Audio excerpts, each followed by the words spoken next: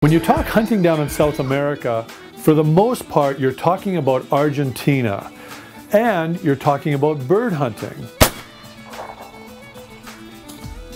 Woo!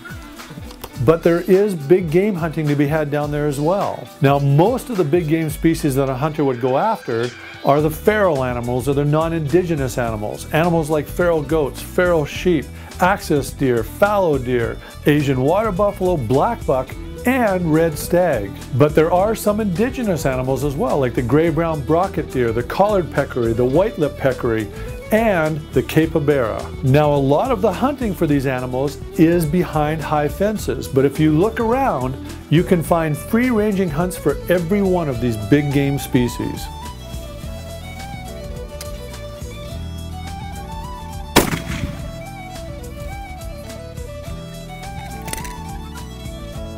Great cochengo.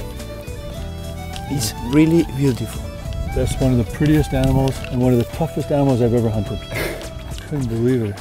This is a South American blackback. If you get a chance to come down to South America, to Argentina, you have to do it. And your wife will love it too. Or your husband will love it if you're the hunter.